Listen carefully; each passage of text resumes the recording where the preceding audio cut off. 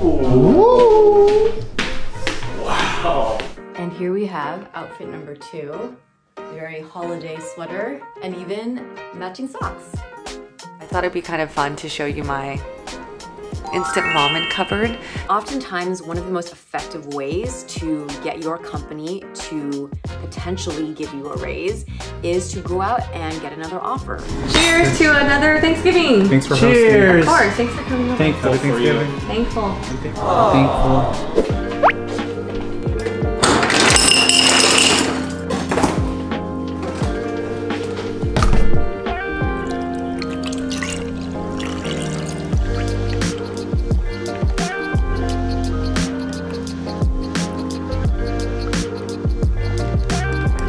This is so good.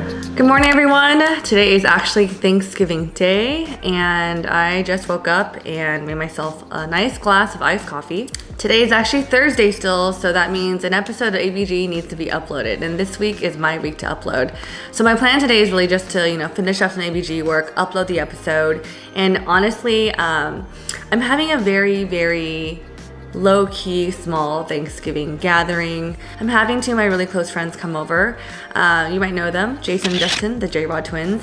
But I actually celebrate Thanksgiving with them a lot. So I am originally from NorCal, but I'm staying in LA. I stopped going home for Thanksgiving since college because Thanksgiving break and then Christmas break, there wasn't that much time in between. So obviously my mom's like, don't spend money on a ticket, just wait till Christmas. So ever since then, I just always done my own thing for Thanksgiving. Or actually, you know what it is? Usually for Thanksgiving, my family and I like to travel, so we're usually in Taiwan or somewhere else. So I'm never in the US actually for Thanksgiving.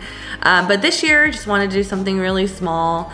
Honestly, I was like this close to just getting some takeout and just having a solo celebration, but decided, why don't we just do something small and simple. So today, after I finish work, I wanted to make it a little bit festive because even though it's just the 3 of us, I wanted to make it look a little nice, I'm gonna just kind of do a little decorating and prepare our light dinner today. All right, so I have a couple hours before I really need to start getting ready for Thanksgiving. It's only 1 o'clock right now, so I'm gonna chill because I finished all my work and I'm gonna watch My Name.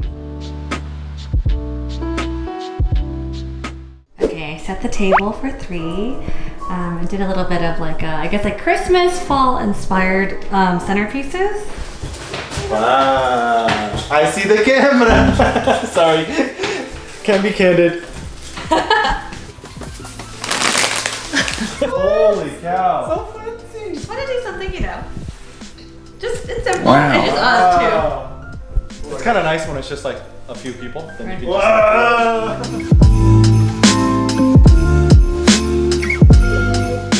This is so cool. I feel like a chef. So you go like this, and then you do a little bit of this. Oh my gosh, it's so soft. It smells good too. And then you just do that, and then it just turns into. I want to do like a random shape, like a heart. Oh. What the hell's that? A heart. Justin made the gravy. Does it taste weird? I'm gonna taste test it. It's a little slimy. I don't know if it's supposed to be this. Is that what gravy looks like normally? I don't.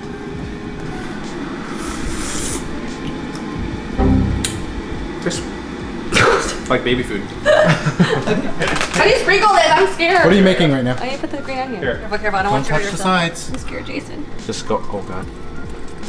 You do more. It's okay. You know we could have done. We brought it out and sprinkled it.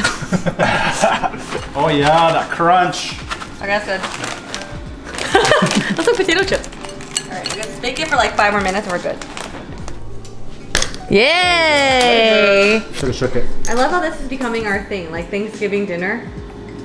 Tradition. Here you go. While we're all single. Thank you. Cheers to another Thanksgiving. Thanks for Cheers. hosting. Of course, thanks for coming over. Thankful for Thanksgiving. Thankful. I'm thankful for you. Thankful.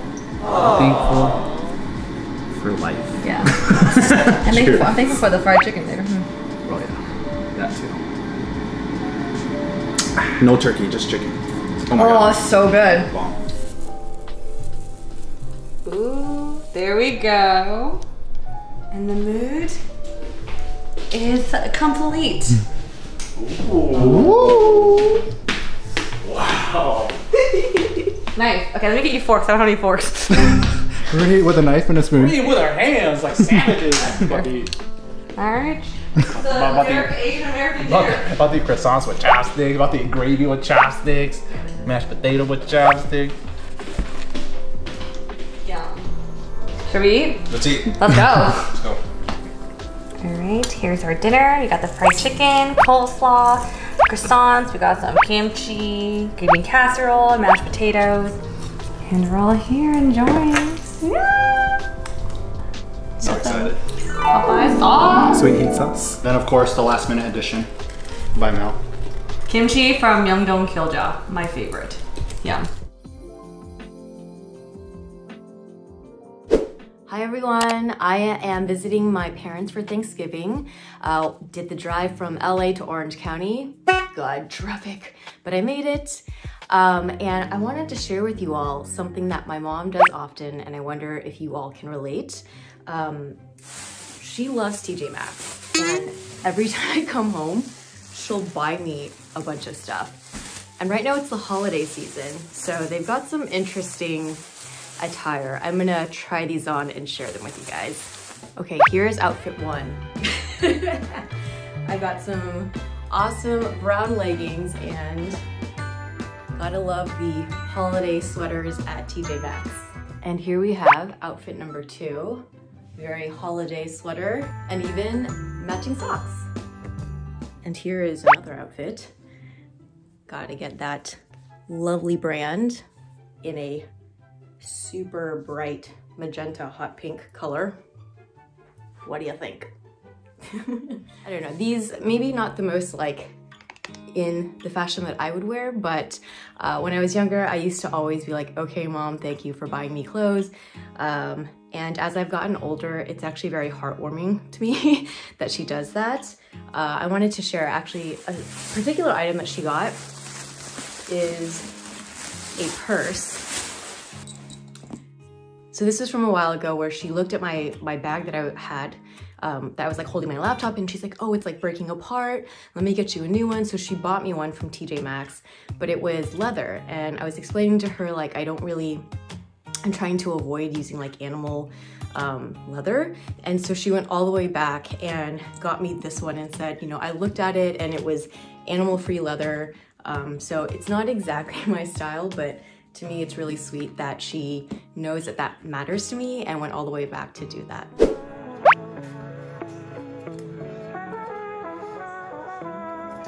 What are you making?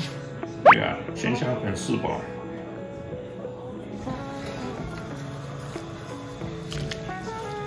So this is a cold dish. Cold dish. And it's pickled Pickle, radish. What else is in there, Mommy? apple, And there's apple cider vinegar in it. apple cider vinegar and salt. Yeah. Balances out the Right. oily foods. Balance that cholesterol. Mushroom.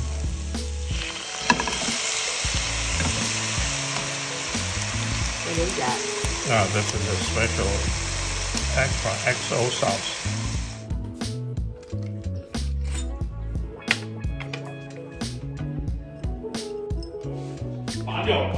This is my contribution.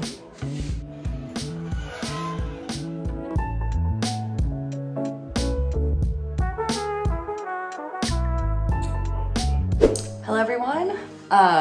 Currently it is Saturday and I'm heading out for my friend Tim's birthday. Janet, Helen, all our friends will be there. Tim's a really good friend of ours. You could catch him actually on an episode of ABG where we talk about the difference between, you know, being a man in your 20s versus 30s. And he did that episode with Phil, who he also grew up with. But yes, tonight, heading to downtown. I'm wearing a crop top from Aritzia. These are pants that are a little too tight from ASOS. And I got this jacket from Oakenford. I just like dig into like Matrix. So I went for an all black look and wearing a Ana Luisa necklace and earrings I got from night market in Taiwan. We got the hello, it's Tim and Mimi. Can you show us your outfit, birthday boy? Wow, who are you? Yeah. Oh my gosh, Tim. Happy birthday to you. Happy birthday to you. Good morning. It is the Sunday after going out for our friend Tim's birthday. I feel like I need instant noodles because usually after a night of drinking or whatever, I like to have something warm and soupy. I have a little like life hack when it comes to eating noodles. I actually can't finish a whole pack sometimes in one sitting, and I do think I'm trying to eat a little bit more healthier, and instant noodles are packed with sodium, which I do love. But what I do instead is actually I take the instant noodle and I break it in half. So here's my second half of my shin ramen, and I'll throw in more like veggies and eggs just to balance it out. So I'm gonna make this for my lunch. Do you guys have any hacks when it comes to like cooking instant noodles? I love ramen, so just let me know. All right, as I wait for my water to boil, I thought it'd be kind of fun to show you my instant ramen cupboard. So me and my housemates love instant noodles, and we like to try different kinds, and we do stock up the ones we do enjoy. So let me just show you real quick. My roommate Dar is so good at organizing. She bought these really great, kind of like these little containers. I thought I'd show you my favorite instant noodle. This is my favorite instant noodle brand. It is called Mom's Dry Noodle. And I always get the flavor Sichuan spicy. The texture of these noodles looks just like this. It feels hand pulled, it's chewy, it's thick, it's so good. It is dry style. So if you guys like the kind of like mala peppercorn flavor, this is really great. And these are a little bit more expensive. Like this pack, I think it's like $8, but worth it. Another instant noodle brand that I really started enjoying that I think my roommate got is, I like this brand a lot. It's a little lighter. It is the Sapporo Ichiban Tonkatsu Ramen, but we get it in white chicken broth. I just think it's the perfect, like, simple instant noodle that you could add whatever you want to it, and it just feels not too heavy. So this is one I really like. All right, this isn't like instant noodle, like soup noodle. I've been eating a lot of like soba noodles lately. So I was talking to my uncle who actually lived in Japan for 10 years, and I was telling him like, I love noodles, but I definitely feel like I eat too much noodles. I want to like be a little bit more, I guess, health conscious. And it is about balance. He recommended me to try soba noodles. So I've been eating this a lot. Feels a little healthier. And sometimes I saute it with sauce, or like I throw it into soup. Yeah, mostly soba noodles instead of rice. Okay, so today is definitely like an instant noodle hodgepodge. So what I like to do is I like to look in my fridge and see any leftovers I can throw into my noodle soup. So let me see real quick. Found leftovers. And also, you cannot forget about an egg. So let me grab an egg as well. And here's my little piece of noodle left. You know, I like to throw my instant noodles in a bowl, but today I was like, F it, let's just eat straight out from the pot. Here is the final product in lunch. I got my noodles. I have leftover dumplings from this weekend, which I went to Myeongdong Gyoja, which is amazing. They definitely exploded in the microwave. And they have the best garlic kimchi, y'all. Like, this is the best pairing for like anything. It's super garlicky, so I thought it'd go really well with my instant noodles.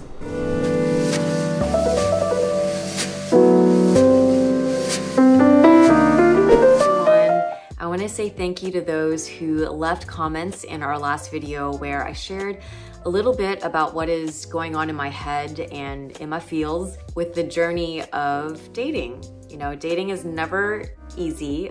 Maybe it is for some people, I don't know, but it's definitely always a challenge, I think, to balance matters of the head with matters of the heart, especially when you have, you know, a goal in mind. I'm wondering, for anyone who's dating a partner where they're both really busy with work, or they're very focused and maybe they have very busy schedules, how do you make time for each other? I think there are a lot of different couples who do this differently, but it's something that I am trying to kind of like figure out is, how do you schedule things?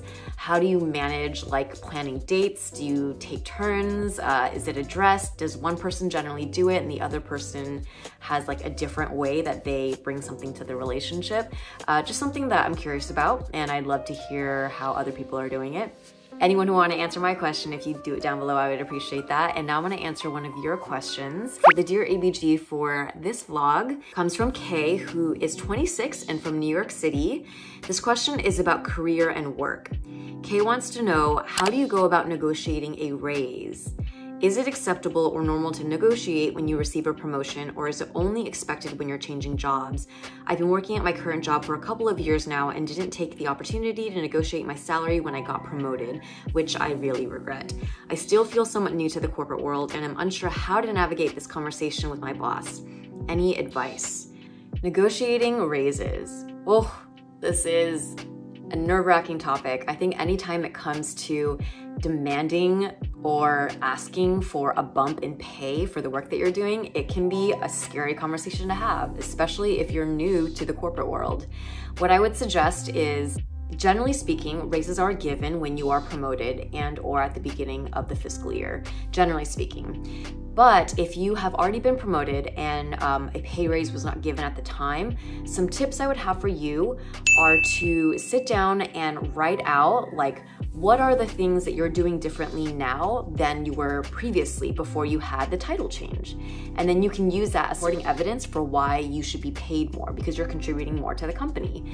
I would also do your research to figure out how much more or what the actual amount is that you are aiming for. I have used Glassdoor, but there are other resources as well. And another tip I would have is oftentimes one of the most effective ways to get your company to potentially give you a raise is to go out and get another offer for the same type of work and the same type of role. And if you come back to your company and you have that as evidence that there is another company out there that is willing to pay for that amount, that's very convincing. Now, of course, the approach that you take is going to depend on the company you're at and the industry you're in, but those are a couple of tips that I have found useful in my experience. I hope that helps, Kate, and wishing you the best of luck. Hi everyone, it is currently Thursday night, or as I like to call it, Friday Eve. And I'm about to record some shout outs for next week's episode. So at ABG, what we do is we have a form, and when someone submits a shout out, it gets pumped out into this Excel doc. Helen, Mel, and myself will go in and select the ones for that week. So that's a system that we have for getting shout outs from all of you who are listening to us so that we can record them and then put them back out on the podcast to all of you. So I'm gonna do some recordings now. Here are some shout outs from our listeners today. From Anna to Susie in Los Angeles, shout out to Susie for being 2 classes away from finishing her paralegal studies.